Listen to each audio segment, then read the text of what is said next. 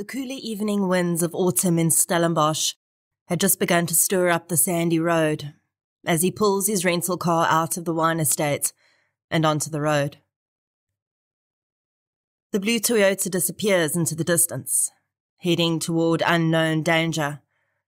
And the next time the car and its driver are seen, the world is suddenly a very different place for the Jonkheid family. This is True Crime South Africa. I'm Nicole Engelbrecht, and you're listening to episode 132, The Murder of Klaas Jonkheid.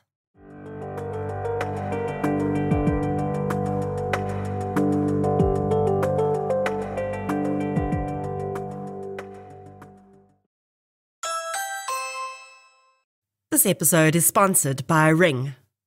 Make upgrading your home security a priority this October.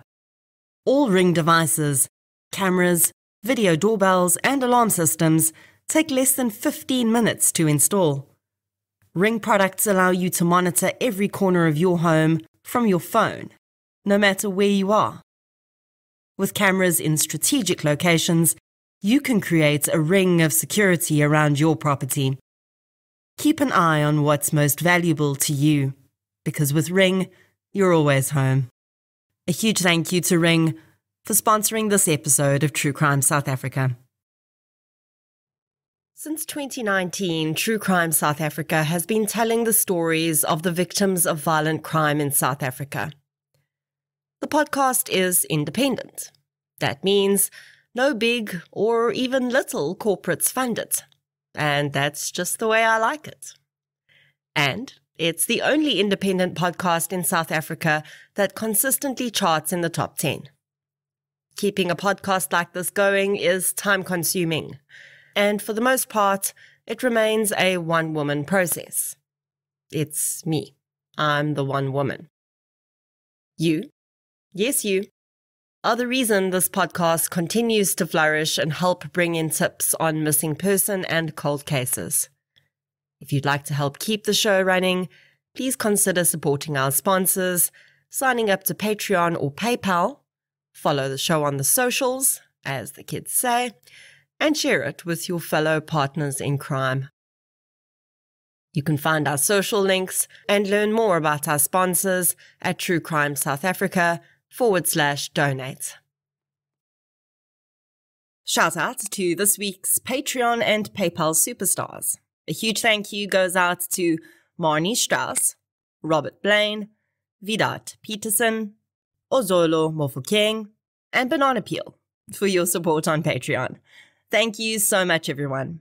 Patreon supporters get one additional exclusive episode a month, a shout-out on the pod, and other exclusive content, including Q&As with me as and when it's available. It's a minimum of $1 a month. I think you should do it. Please. And thank you. Keba. So many crimes in South Africa are sadly perfect examples of how very ordinary days can go horribly wrong in seconds and result in absolutely unnecessary loss of life. And today's case certainly fits that category. In addition, in so many cases, we never really get the full truth, and the family members of the victim are left to somehow make do with a patched-together possibility police and prosecutors can build up from evidence. Occasionally, years after a crime has been committed and the perpetrator is up for parole, they may provide answers to questions in a victim-offender dialogue or VOD, but that rarely makes up for the time families spend wondering and wishing in between. Sadly, most never get the answers they seek because perpetrators could not be bothered to do so. It is their element of control, no matter how much that may continue to perpetuate the circle of trauma. In researching this episode, I used a chapter from the book Stellenbosch Murder Town by Julian Janssen, a judgment from the case relating to the appeal, the sentencing document, and several media articles. So let's get into episode 132, The Murder of Klaas Jonkheid. The following episode may contain sensitive material, including descriptions of violence, sexual assault, or graphic descriptions of injuries to victims. If you feel you may be triggered by such material, please consider this before accessing our content. To access trauma counseling or services, please see the helpline information on our show notes. Klaas Jonkheid was born in 1961. After matriculating, Klaas started his academic journey, which would continue on for most of his life. He would eventually earn an honours degree in business economics, a master's degree in business management, and a doctorate in consumer behaviour. Klaas soon established himself as a well-respected consumer psychologist and marketing strategist. He worked at Cadbury Schweppes, as well as FCB South Africa, before starting his own business, the Consumer Psychology Lab, with his wife Liesel in 2005. The couple lived in Parkhurst, Johannesburg, but Klaas travelled regularly as he was in demand as a speaker across the country and lectured at various universities. Although Klaas had already achieved a significant amount in his time, he still had many dreams and aspirations for the time ahead. One specific dream he had was to travel across Africa in his Pajero, and his love for Harley-Davidson motorcycles was legendary. In 2008, Klaas started working on a new research project for Media24, which focused on how Die Burger newspaper should be redesigned to its best effect. And as 2009 came around, he was concluding research on the consumer habits of the various coloured communities around South Africa. In May 2009, Klaas was invited to speak and fill a role as a judge at a conference being held in Stellenbosch, Western Cape. The conference itself was 2 days long, starting on the 27th of May and ending on the 29th, with a banquet dinner. On the 27th of May, Klaas arrived at Cape Town Airport. He proceeded to Avis Rent-A-Car, where he picked up a rental vehicle he'd booked, a blue Toyota Yaris. From there, he drove the half-an-hour trip to Stellenbosch, where the conference organisers had booked him into the Protea Hotel in Techno Park. The hotel was just a 10-minute drive from Spear Wine Estate, where the conference was being held. On the 27th, 28th and 29th, Klaas attended the conference and carried out the duties he'd been asked to. On Friday the 29th, the conference activities concluded at 3 p.m, and delegates were asked to be back at Spear by 7 p.m. for the banquet dinner, which would close out the conference. Fellow delegates watched Klaas leave the conference centre around 3 p.m. He would have been heading out to his hotel to shower and get ready for the dinner. When the banquet dinner started at 7 p.m, though, Klaas was not there. He was not just running late, as his colleagues initially thought. As the hours ticked by, he simply didn't arrive. Those who knew him well tried his cell phone, but he didn't answer, and they eventually thought that perhaps he'd just been too tired to attend the dinner and decided just to get an early night, as he had an 8 a.m. flight the next morning back to Johannesburg. 1 or 2 people at the dinner did send Klaas's wife Liesel messages, and when she also could not get hold of her husband, she started to become concerned. Over the next few hours, Liesel would try everything she could to find out where her husband was. She called Stellenbosch police station, and officers informed her that she would either need to go in person or have someone do so in her stead. They provisionally took her report and said they would still need someone to come in personally, but they would keep an eye out for Klaas. By the next morning, though, when he was still not responding and his 8 a.m. flight out of Cape Town left without him on board, Liesel knew something was very wrong. She booked her own flight into Cape Town, instinctively knowing that she needed to go there herself to try and find Klaas. On Saturday afternoon, Francie Heathcote was walking in 4, Stellenbosch, near the St. Paul's Anglican Church, when a man came rushing toward him, his face ashen. He told him he just walked through the back of the churchyard and discovered a dead body. Francie followed the man, half believing he must be mistaken, but soon realized he was not. There, laying in the sand, face down, was the body of a man. Although it was clear that someone had attempted to burn the man's body, the burns were mostly superficial, and the fire appeared to have burned itself out. The victim's top items of clothing were shredded by the fire, and bizarrely, 2 bank cards were laying on the victim's back and had melted there. The man's jeans were on his body and fastened as they should be, but they were pulled slightly down. There were 2 small holes, one on either side of the victim's head. Nearby, an empty wallet lay discarded in the grass, along with a receipt from Protea Hotel, Techno Park. Francie Heathcote called police. The first 2 officers to respond to the scene were Detective Constable Stephen Adams and Detective Constable Marlon Apollos. Apollos, along with his partner at the time, Inspector George Ainsley, would become the investigating officers on the case. Apollos and Ainsley would go on to be dubbed the A-Team, as they would solve several high-profile cases in Stellenbosch. When police arrived on the scene, their initial thoughts immediately went to the man from Johannesburg, whose wife had reported him missing. Looking more closely at the man's body, they saw the holes on either side of his head and preliminarily believed that these were gunshot wounds. There was also an abrasion on the victim's cheek. Although they would have to carry out a proper identification through some of the items at the scene, including the victim's clothing and his wallet, the officers were able to get a tentative confirmation from Liesl Jonkheid that these items had indeed belonged to her husband.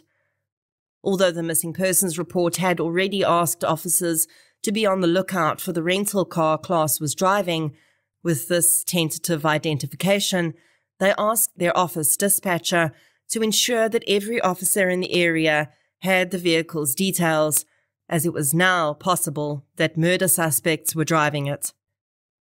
But they would not have to wait very long.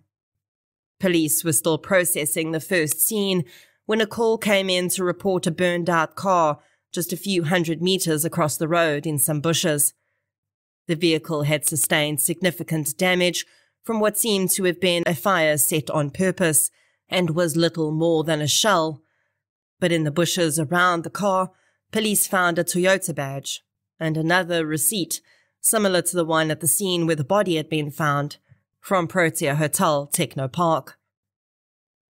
As the majority of the burns were on the back of the victim's body, it was possible for him to be identified, and sadly, Liesl Jonkheid confirmed that the victim was indeed her husband, 48-year-old Klaas Jonkheid.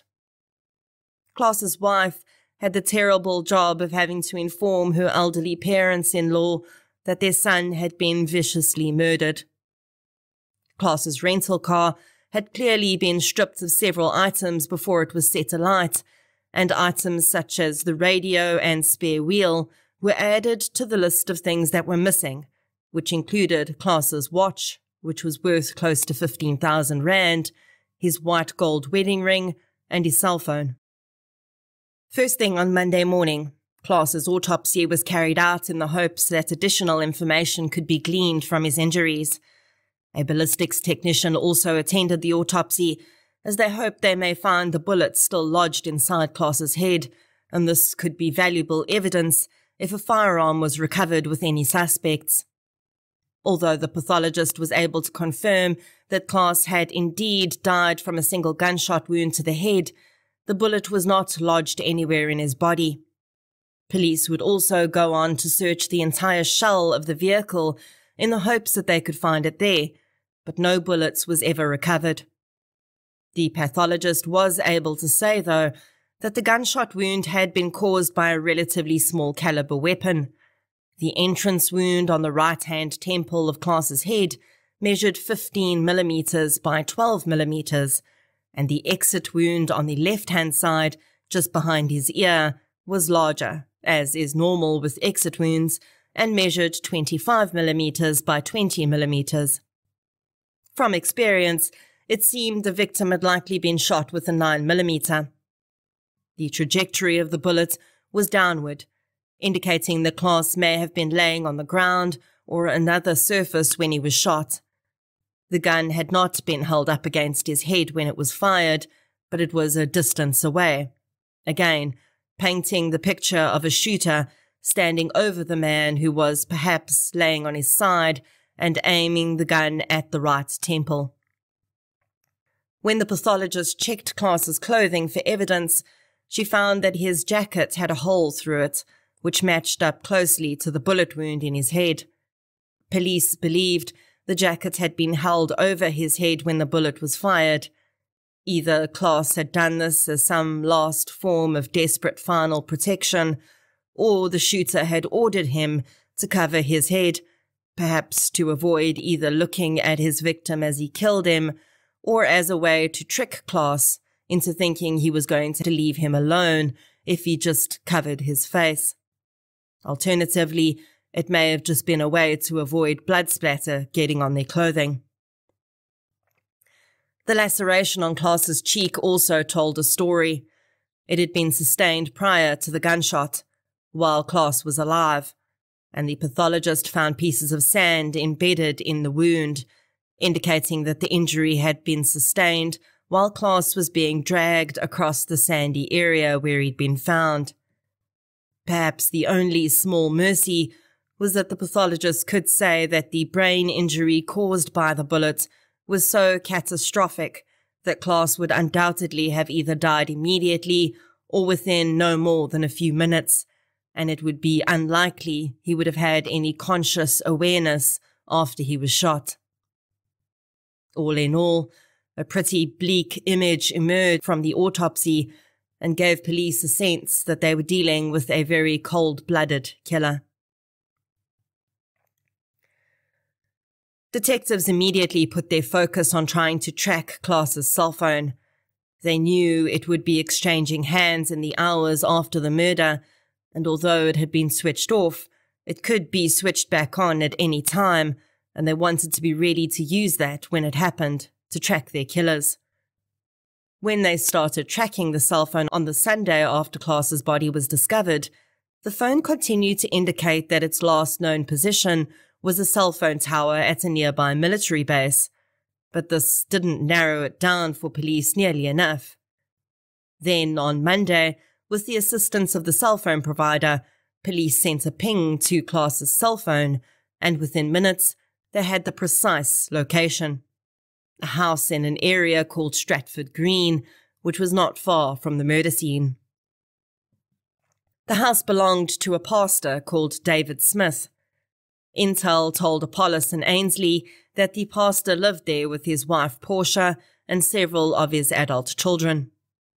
The detectives were able to secure an emergency search warrant for the premises and rushed out to the house. On arrival, the officers were let into the house by David Smith after showing him the search warrant. In the lounge, they found one of the Smiths' adult daughters. The woman had a cell phone in her hand when the officers walked in, and when she saw them, she pushed the cell phone down into the cushions of the couch. The officers noted this and proceeded to start their searches upstairs, asking first to be taken to the bedrooms of the Smith's sons. There, in one bedroom, they located a car radio and a car wheel.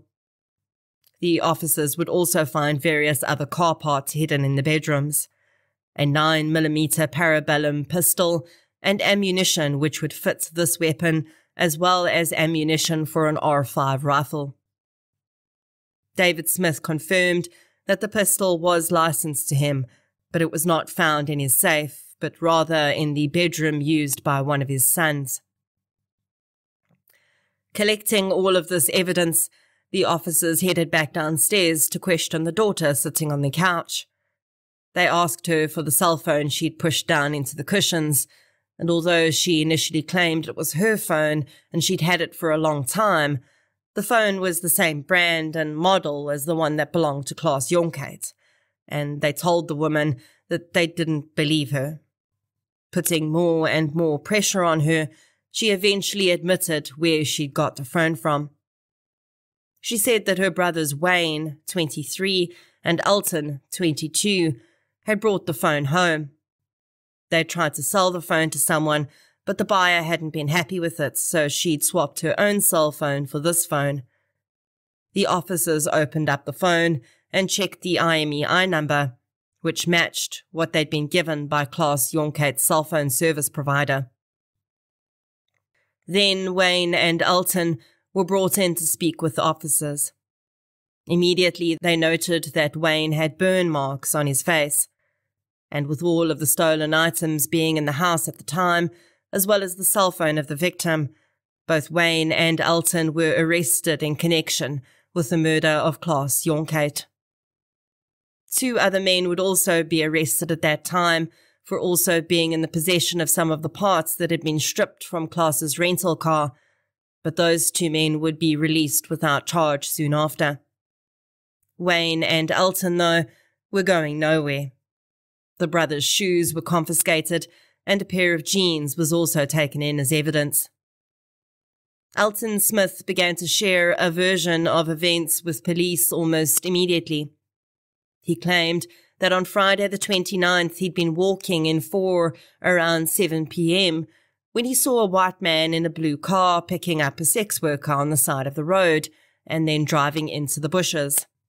He claimed that he'd heard a gunshot and went to investigate, thinking that perhaps the man had shot the sex worker, but she ran out onto the road, fleeing the scene, and when he approached the car, he saw that there was another man there, one he claimed he knew to be a pimp in the area and who went by the street name Cess, or Bobby. He claimed that Cess was holding a gun and had shot the white man who was lying face down in the sand next to the car. Elton claimed that Cess had given him 300 rand, a ring and a cell phone, and instructed him to take the blue Toyota Yaris and burn it elsewhere.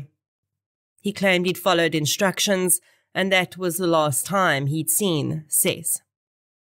Elton claimed that from there he'd gone to pick up his girlfriend and brother in the stolen car, but claimed he'd dropped them both back off before heading to the petrol station, purchasing petrol, driving the car to the spot where it was found, stripping it, dousing it in petrol, and then setting it alight.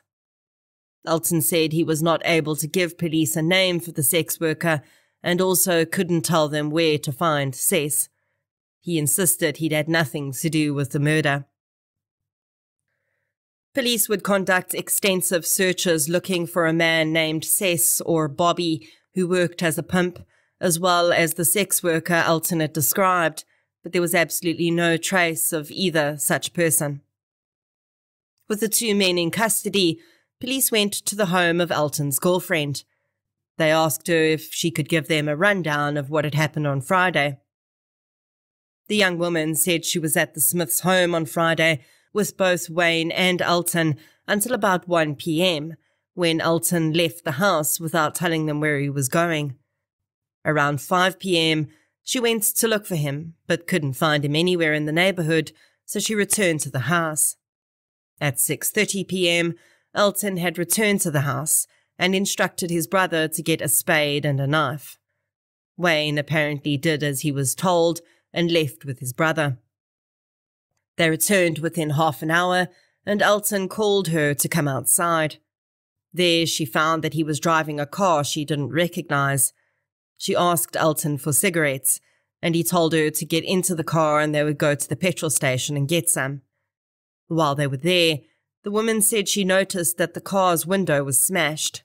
She'd initially thought it was just rolled all the way down, but she noticed small pieces of glass sticking up from the frame.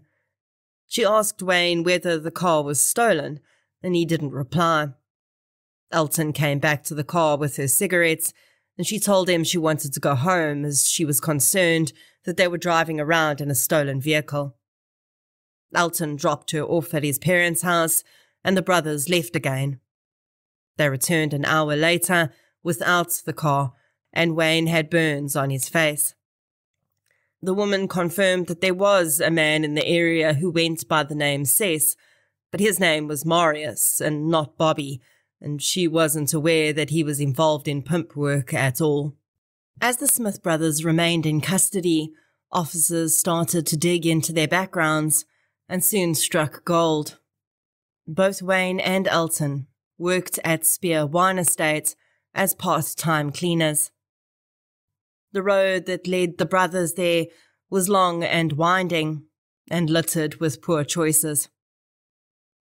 Portia and David Smith had moved to Stratford Green 20 years before, when their children were very young.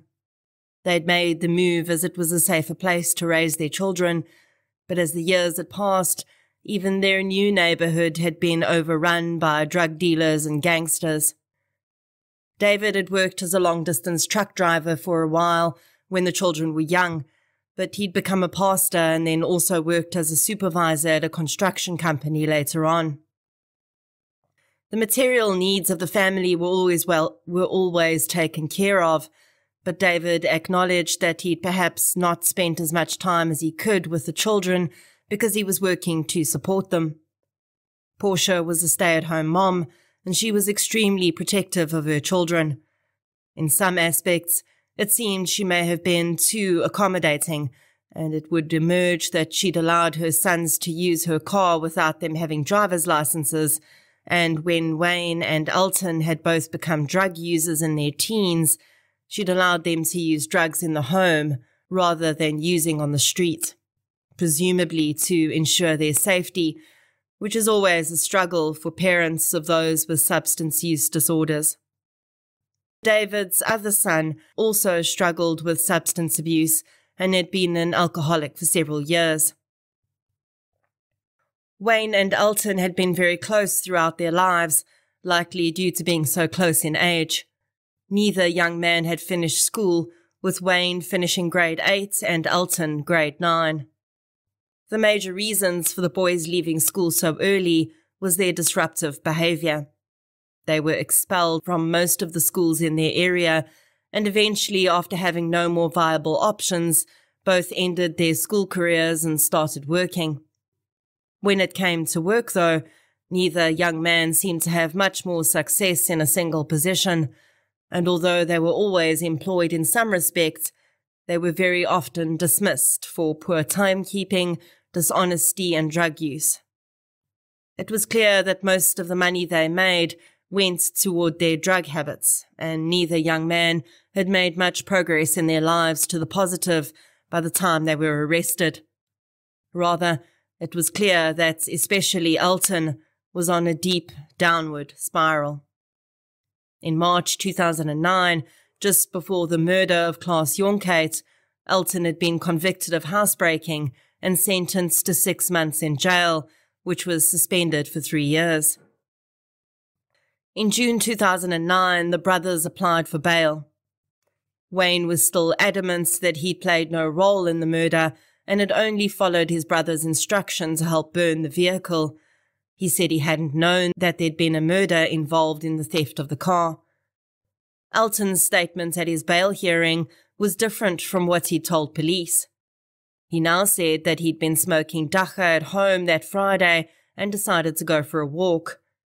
He claimed he'd seen a woman on the path who he recognized as a sex worker and then stumbled upon the vehicle and saw the man he knew as Cess tampering with the radio in the car. He said the left-hand window of the vehicle was smashed and he thought it was a robbery, and then Cess had threatened him and made him take the car. The judge immediately noticed that his version was different from what he told police and asked him why he was changing his version. Elton claimed he couldn't remember what he told police, but his version in court at that time was the truth according to him. The judge denied bail for both brothers, saying that they were both clearly a flight risk.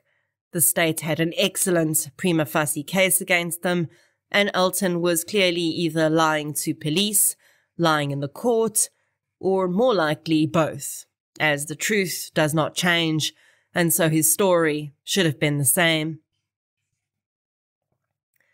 When the trial started in Cape Town High Court a year later, Klaas's family had already transported his body back to Johannesburg and laid him to rest. But the trial would be a major part of their healing process. They needed to know what had really happened. From the evidence that was presented, it soon became clear that there was no sex worker or pimp involved in the incident. Elton had likely inserted those characters because his own girlfriend was a sex worker, so that may have been the first scenario that popped into his head. Rather than him having stumbled upon Klaas and his rental vehicle, the state put forward that Elton may have seen Klaas at Spear Wine Estate and noticed that he was not from Cape Town, perhaps even noticed the expensive watch he was wearing. It's believed that Elton left his home that day with full knowledge that the conference was ending around 3 p.m. and that he'd taken his father's 9mm weapon with him and hijacked Klaas as he drove out of the estate. He likely then forced him into the passenger seat and drove the vehicle to the bushes behind the church, where he proceeded to rob Klaas of whatever he could find on him. He likely then opened the passenger door and told Klaas to get out. Perhaps the terrified man didn't move fast enough for Elton's liking, because it's believed he grabbed him by the legs and dragged him out and onto the ground. This is likely how his pants moved downward and when he sustained the abrasion on his cheek. Then, he either told Klaas to cover his face with the jacket, or Klaas had done so himself in fear, and Elton had fired one bullet into the side of Klaas's head. Elton had then gone back to his parents' house, where he picked up Wayne, a spade, and a knife.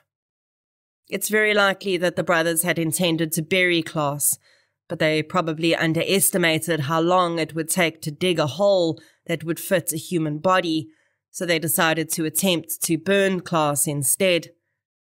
The burns on Wayne's face would likely have been from trying to burn Klaas's body and not the car, because it would be far more difficult to set a body alight and move away quickly enough than it would be a car. This, of course, could not be proven, but it is the most likely scenario. On the 7th of December 2010, the judge delivered her judgment in the matter. She found Elton Smith guilty of murder, robbery, and illegal possession of a weapon and ammunition. She found Wayne Smith guilty of being an accessory to murder after the fact and the theft of the motor vehicle and other possessions. In February 2011, Elton Smith was handed down a life sentence plus 15 years for his crimes. Wayne Smith was sentenced to 7 years for being an accessory to murder after the fact and 6 years for robbery. Elton's defense attorney attempted to immediately appeal on the basis that Elton's youth had not been sufficiently considered in sentencing, but this was turned down. The judge cited Elton's lifelong criminal activities, his continued drug use in prison, and the fact that he joined a prison gang as factors that led her to believe that his youth had played no role in his crime. Despite being just 22 years old, she said, he was clearly already a hardened criminal who'd shown no remorse for his crimes or intention to rehabilitate himself. By the time you're listening to this podcast, Wayne Smith would have already served his sentence and been released. Elton Smith will be eligible for parole in 2034. Sadly, although the state was able to offer a pretty likely version of what had occurred that seems to match up with the evidence, Klaas's wife and family will never really know what happened. Whether or not that's been an impediment to their healing is often personal and differs from person to person. Without a doubt, though, Klaas's murder was horrifically unnecessary and completely avoidable. And I can't help but think about how creepy it is that the whole time that Klaas was attending that conference, he was probably being watched by Elton Smith. The young man who had a far better start in life than many of his peers, whose parents saw to his every need, and who time and again decided that the easy way out was best. Klaas Jonkheid had 3 days in Cape Town planned. He was going to fly in, spend time discussing the industry and research he was so passionate about, and then fly out. I have no doubt he kissed his wife goodbye before heading out to the airport with the full knowledge that he'd be back in 3 days. But Elton Smith decided otherwise. Maybe from the moment Klaas arrived, he was being watched, singled out, and hunted. And he had absolutely no idea. Elton Smith decided that what he wanted was far more important, and any money he could get from hijacking the man would buy him drugs for the weekend. And of course, in his mind, this was far more valuable than leaving Klaas to tell the tale. So he did what he'd always done in his 22 years on Earth. He took what he wanted and gave no consideration to the consequences. Klaas, Jonkheid, rest gently.